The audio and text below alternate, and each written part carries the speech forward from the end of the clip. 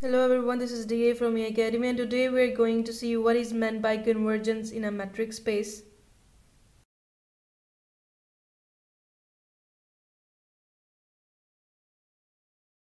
So if we have a metric space X and D, and we have a sequence in this metric space such that x0, x1, x2 that converges to some point X, and where X belongs to the metric space, and we can also write it as sequence xn in a metric space that can be written as x1, x2 and so on to xn, and it goes and converges to some point X where X belongs to that X.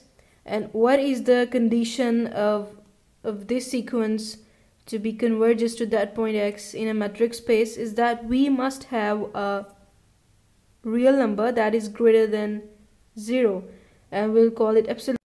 So this sequence converges to some point X if we have a real number epsilon that is greater than 0.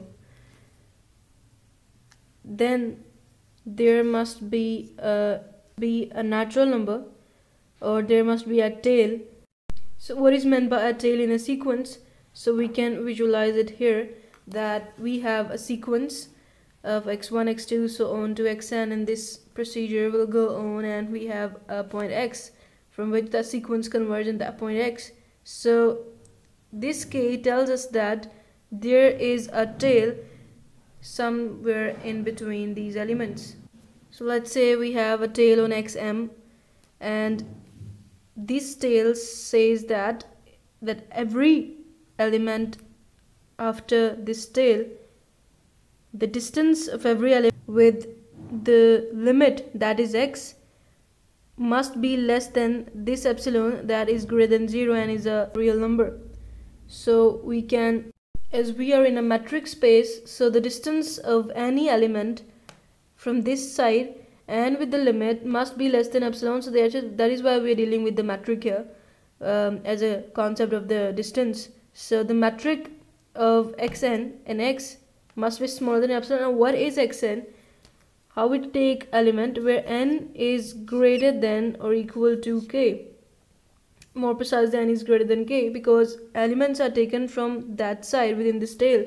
So n is greater than k. So this is the condition for all of the n greater than k, that a sequence xn converges to some point X in a metric space if we have a real number epsilon greater than 0 and a tail represented by k belongs to natural numbers, such that the metric of the distance between any element within the tail and the limit is smaller than epsilon, and we represented the concept of tail and the element taken from within the tail as for all of the n greater than k.